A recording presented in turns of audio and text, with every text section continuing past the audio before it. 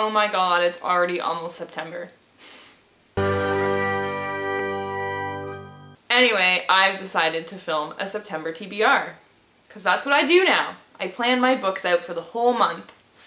So far it's been working. The first book on this list is a maybe book because I'm currently reading it and it's still August, so if I don't finish it before the end of August, then I'll be finishing it in September. I am hoping that I'm going to finish it this month, but I still do have a little more than half left to go. But anyway, the book is This Is a Love Story by Jessica Thompson, and it's very cute. I'm really enjoying it so far.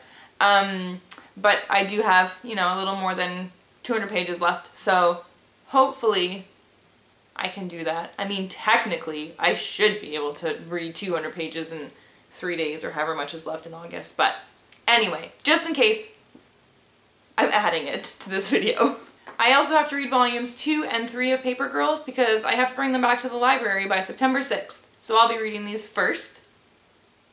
If I'm not done reading This Is a Love Story, I'll be reading them second. But whatever. I wasn't a huge fan of the first volume, but I figured I'd continue with the series and see if it gets better for me or if I end up liking where the story goes, because they're free from the library, so why not? Now besides those books, I have 3 novels that I'm going to try and read in September. I do realize that is less books than what I attempted to read or talked about reading in August, but since like June, I've been reading basically kids books or like cutesy romance books. I've been reading really fluffy and easy to get through novels.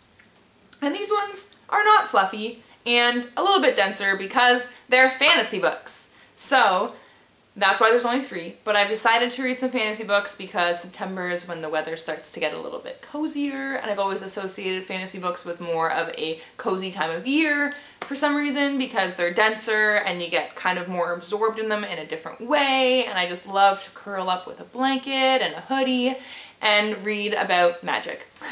So, the first book that I'm going to be attempting to read in September is Shadow and Bone by Leigh Bardugo. I know, I haven't read this yet. I'm working on it. I have read the Six of Crows duology, and I would like to read at least the first book in this trilogy before the show comes out, which is apparently either late 2019 or early 2020, so I'd like to have at least some kind of knowledge of the 2 separate series, because I'm really curious to see how they're going to combine them into a TV show. Like, are they keeping the same characters but creating a whole new story? I have no idea, and I will not know unless I at least read the first book in this series. So that's what I'm gonna do. The next book on this list is Sorcery of Thorns by Margaret Rogerson. I don't remember what it's about. I actually don't think I read the entire synopsis when I bought this. I saw the cover and I was like, yes please. And then I opened the front cover and I started reading the inside flap and I didn't get very far and I was just like, yep, I want this. So I don't know. There's magical beings and stuff involved, and it has a very pretty cover, so this one.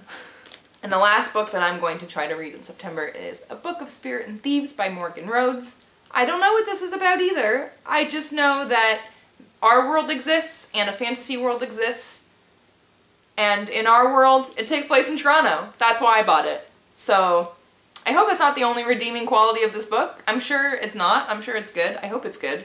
But I own the first 2, so I should probably read at least one of them. So this is the 3rd book that I'm going to attempt to read in September.